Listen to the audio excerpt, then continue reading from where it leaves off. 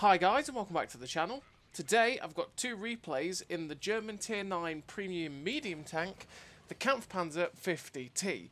A tank that is, well, pretty damn solid, fantastic. It's a hell of a lot of fun, the gun on it is fantastic, the mobility on it is great, it's got great camo, and it's also got pretty damn decent armour too.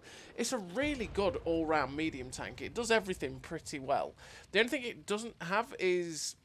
well, I say it doesn't have. It still has pretty good DPM, but its reload for 320 alpha at tier 9 is a little bit slow. But that's like pretty much the only downside, which makes it pretty balanced. It's a pretty damn fun tank. It's really solid. And the KPZ 50T is one that we all earned... well, most people earned when they were playing just before 6.0 in the 3 monthly earn ops, when people earned like the Hellcat 105 and the 279E and that set of our earn ops. The KPZ 50T was one of those, and most people have already earned it for free, and it's an earn up again for this month, this week, a decent amount of time anyway. You're going to be able to earn the KPZ, and it's a really easy earn up. So, what do you have to do to earn the KPZ? Well, to earn the KPZ, all you've literally got to do is earn 250 XP or more in a battle. 40 times. So for most people, as long as you don't YOLO in, do nothing and die, or, you know, commit suicide, you will be able to earn this tank in 40 games. So all you'll have to do is play 40 games and you will have this tank. And this tank is absolutely fabulous. It is so much fun. It's just got everything going for it. And it's one of those things, it's weird that they're giving it away again when they already gave it away, but since it has been, what, almost 2 years since they gave this tank away? I can't remember which one of those earn ops this tank was actually given away in. Most people are probably there's probably going to be quite a few people who have been playing since 6.0 who have never actually earned this tank, or never played it, or never bought it. And if you haven't played it, you're going to be in for a world of fun, because this tank is great, like I say. And yeah, you're going to have pretty much all month to be able to earn it and play 40 battles. So it's an easy earn up, and you're going to have a really easy earn up for a really great tank. So, what do I run as a crew on the KPZ? Well, on the KPZ, I run Born Leader, Rapid Reload, Sixth Sense, Situational Awareness, Trap Mechanic, Steady Aim, Run and Gun, Camouflage Expertise, and Silent Driving. Now, I run Camouflage Expertise because the camo on this tank is really good, so I want to make it better with Camouflage Expertise. And then I also run Silent Driving to make my camo better while I'm on the move, make the most of this really good camo. Now, it depends on what crew I find and put in at the time, because obviously the crew system can be very slow at finding crews and putting them lots of different clicking. So sometimes I will run a crew instead with not Silent Driving, with Camouflage Expertise? No, Muffled Shot. We got there in the end. We were thinking of all the camo perks. Yeah, Muffled Shot, to make sure that my camo after firing it isn't impacted that badly. It depends which crew I find, to be honest. Silent Driving is nice to make it so that if I am moving, my camo isn't that bad, because it reduces it by quite a lot. But it's your choice how you want to set it up. In terms of equipment, I run Rammer, Camo Net, and Optics. Optics to be able to spot for myself all the time. Rammer because I want to make the DPM better. And Camo Net, again, to make the most of this absolutely fantastic camo that this tank has. And, you know, by doing that, I can stay unspotted really easily. You know, I can make the most of really stealthy positions. You get a map like Westfield, you can use the middle really easily and fire from concealment, not get spotted, that sort of thing.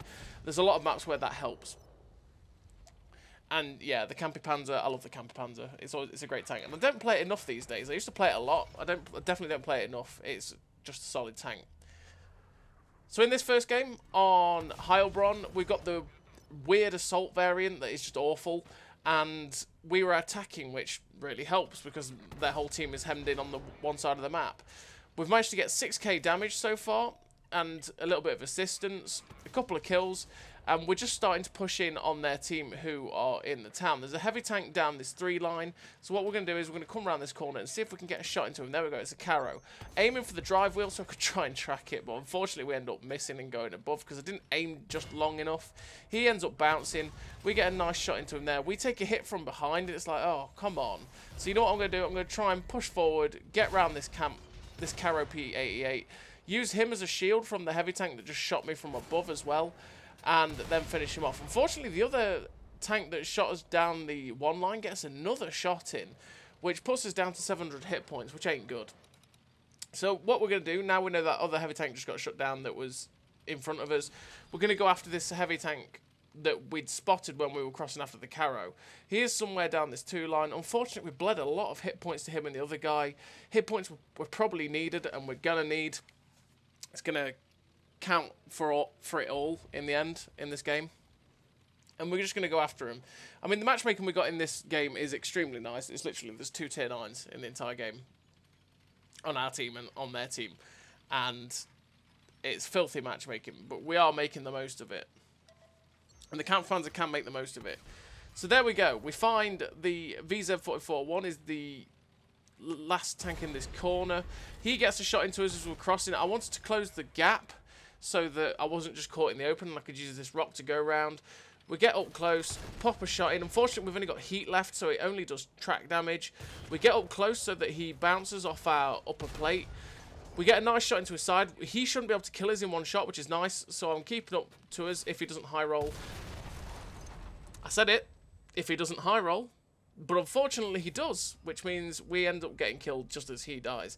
But we finished the game with 5 kills, 7.5k damage, 1300 assistance, the ace tanker, the high caliber, and 2k base XP and a 2.1k base XP. A really nice game for the Kampfpanzer, an absolutely solid German medium tank. And yeah, we just got really unlucky at the end of that game.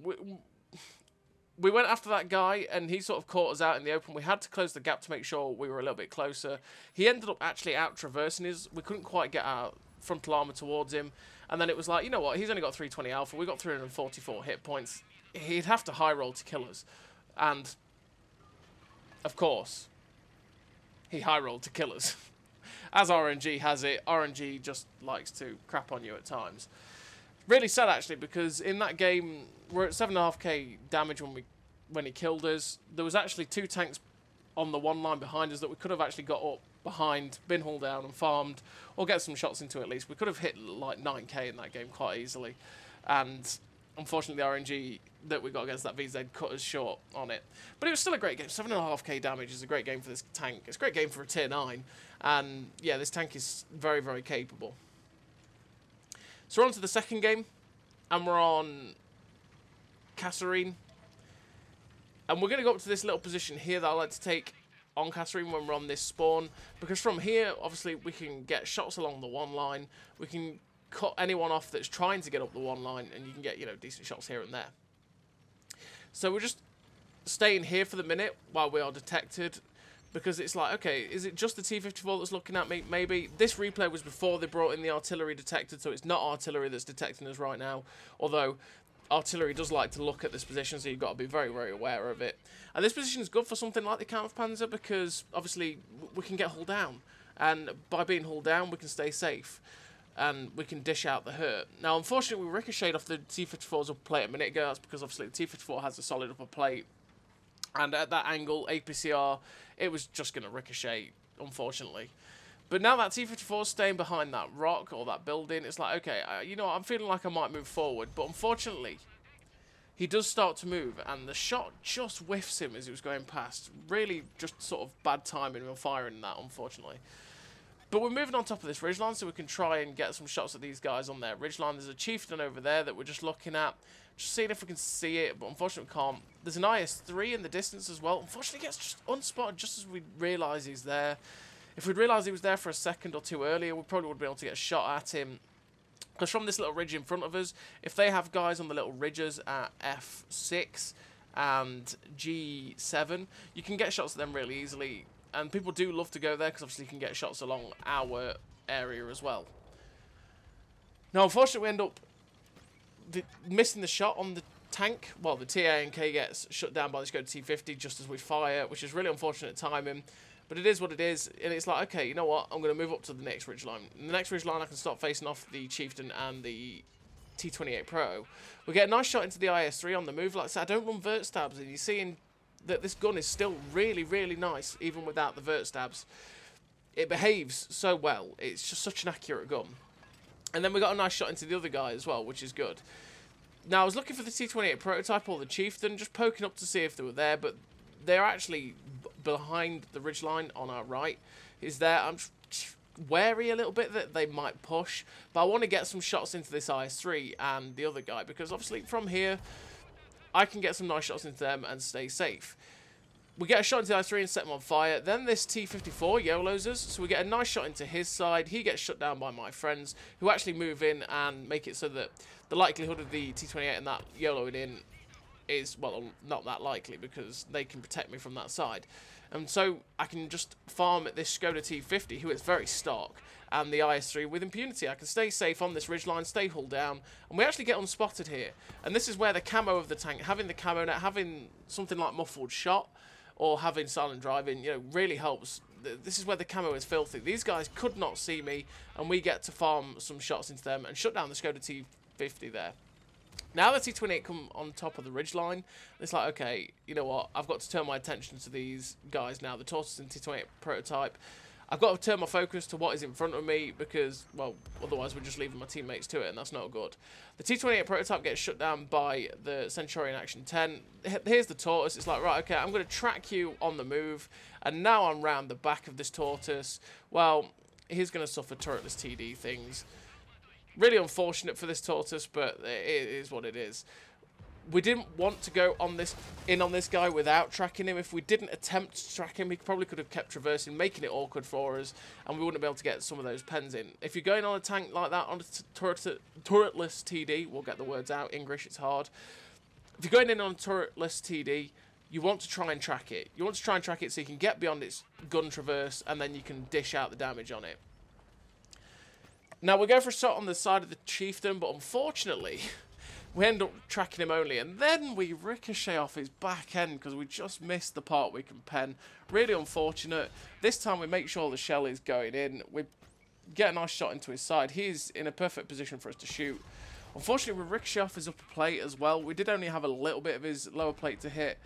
But now that Chieftain's gone, we're going to look for a shot on the 268 version 5 that's over there. We get a nice shot into him. I was aiming for his drive wheel. I didn't actually get it, unfortunately. But he is out in the open. He's in a very compromised position, and we do get to shut down the 268 version 5. Now, actually, I'm pretty lucky. That SU-14-2, as you can see there, their artillery piece, is AFK. That entire time I was giving him my ass, and my ass was in the breeze. If he'd been playing, he could have quite easily one-shot us there.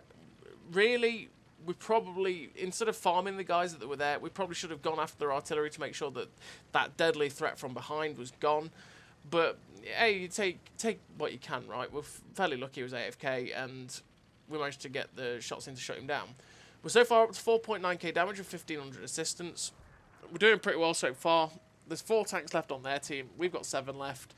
We're so far up.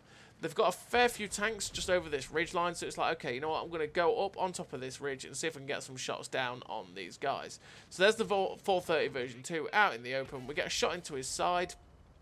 There's the Progetto 66 as well. It's like, okay, you know what? I'm just going to try and track and pen this Progetto 66. But unfortunately, we only pen him. We just jerked our aim a little bit to the right there, which meant we couldn't track him as well. And unfortunately, we low roll there, so we can't quite finish him off, which is kind of sad. But he ends up getting finished off by our GW Tiger Pig. And now from this position here, we're going to get some shots down onto the IS-3 in the middle, because from here, obviously, you know, you can use your gun depression to shoot the guys that are in the middle down there. And we can't quite see. He's just staying safe. I don't know why I even bothered taking that shot. It was a bad choice of shot. Unfortunately, we didn't get the shot onto the IS-3, and it's like, is that guy going to give us a shot? This IS-7 looks like he's coming round, so we'll try and get a shot into his lower plate. But with the heat, we hit the most armoured part, and unfortunately don't pen it. We do get a shot down onto his upper plate, though, which means we get a nice shot into there. It makes the armour on that tank not as good if we're shooting down on it, because obviously the strength of it is on flat. But now that IS-7 is going in on my medium tank, and it's actually pretty quickly turned around. We were 7-4 up. We're now only 3-1, and it's an IS-7. You've got to take an IS-7 seriously. It's not a threat to be taken lightly. But fortunately, he is currently distracted with my other medium tank. We have a lot of hit points as well, which is nice. Unfortunately, Centurion Action 10 misses him from behind, but like I say, we've got all the hit points. We can take a hit from this guy. We can get some shots in with our heat rounds into his lower plate, and we get to shut him down. And we finish the game with 7.5k damage and 1500 assistance. And the victory with nearly 2.3k base XP. A really nice game for the Kampfpanzer. Kampfpanzer 50T. We get the Sniper, the Confederate, the High Caliber. What a tank. It's such a nice tier 9 medium tank. It does everything well. It's a hell of a lot of fun. And you're all going to be getting it for free in a very, very easy earn up, which you literally only have to get 250 XP in 40 battles. So as always, everybody, thank you very much for watching. I'll see you next time.